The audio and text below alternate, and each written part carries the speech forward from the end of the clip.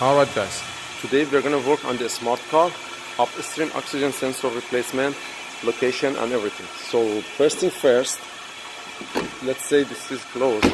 So okay, there is an knob here, you open it, okay, then there is a small handle right here, then you can open it. Then after that you remove that carpet, push it all the way back in there.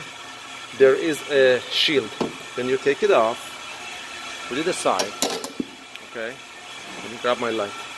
If you look at right here, let me see if I can show it to you. Right there, this is the upstream oxygen sensor. It's easy. So this is the connector. I already disconnected. The connector goes right behind the purge valve.